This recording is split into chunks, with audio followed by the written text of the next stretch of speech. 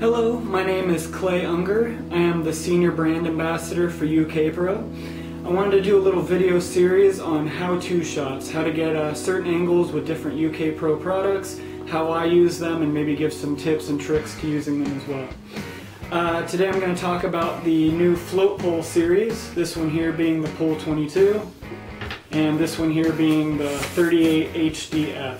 The first thing I wanted to talk about was surfing with the Pole 22F. Now my first concern was, how am I going to get it out there? I'm going to be using both my hands to paddle, duck dive, so what am I going to do? Now even though it's lightweight and compact, it's still a concern. So the easiest thing I found to do was take the strap here, slide it up my arm, and cinch it right under my armpit. And there it's out of the way and I'm free to paddle, duck dive, and do whatever I have to do. And even though it looks a little funny, it's still actually quite comfortable and it won't slide down. So your next question is going to be, once I get the pole out into the water, how do I film myself surf? So the thing I did next was,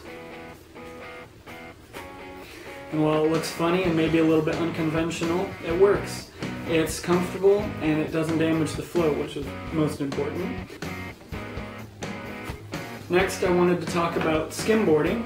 And for that I used the Pole 38 HDF. Gets a little bit more reach and you still have the comfort that it floats. I found that the easiest way was to actually put it on, take it in my hand, and grab it high in my hand so that I was able to take the butt of the board right like this, and I was able to throw it just like I normally would. You don't really notice the pole being there, and once you hop on, you're ready to start filming, and it's exactly the way you want it to be.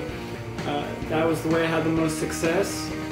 I found that you definitely get the footage you want, the angle you want, and it's at the ready.